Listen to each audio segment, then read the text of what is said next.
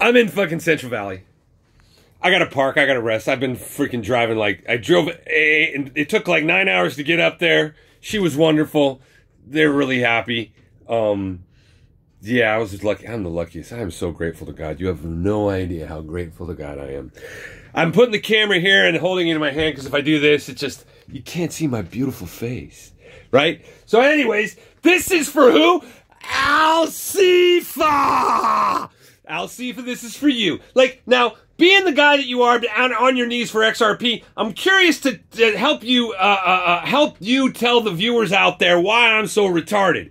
Like, you're really high on this XRP thing, but if you take into consideration what XLM is doing comparatively, I don't know what you're thinking, dude. Help us to like realize how smart you are and how retarded I am.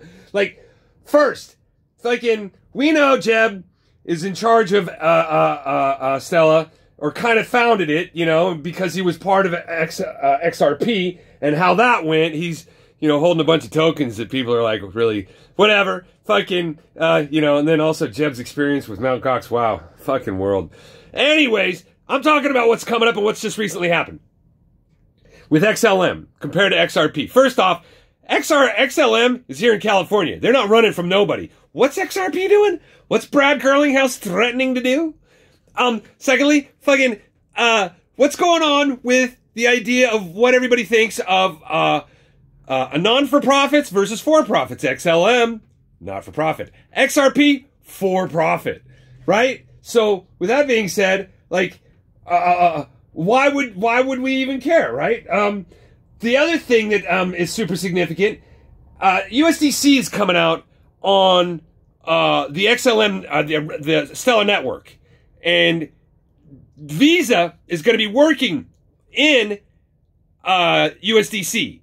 And being that USDC is going to be on XLM, XLM operates where the fees are charged in XLM. So with 60 million users on the Visa network using USDC, having the ability to use USDC for a stable token, and every time they use it, there's a fee. How's that going to affect the XLM price, right? And XRP, what are they? Like Brad Garlinghouse talking to that prostitute over there at CNBC, the one everybody wants to pine. Yeah, that's gonna pump XLM. That's what you're all about, huh, ALCEEFA?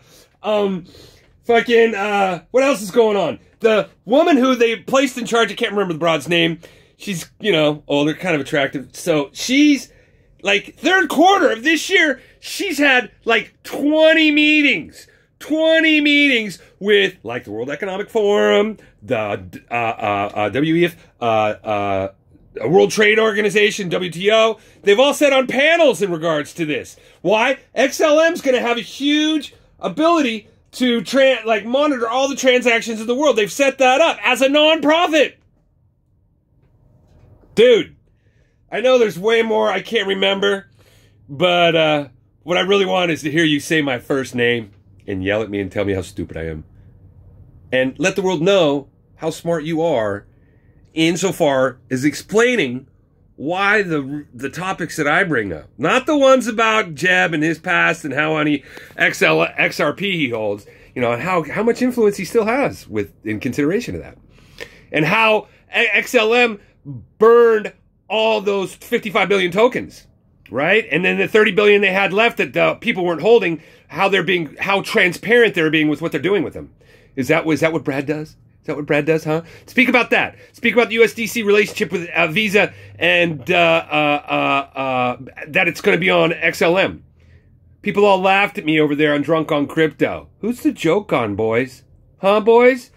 Talk to me, ALCEEFA. Talk to me, son.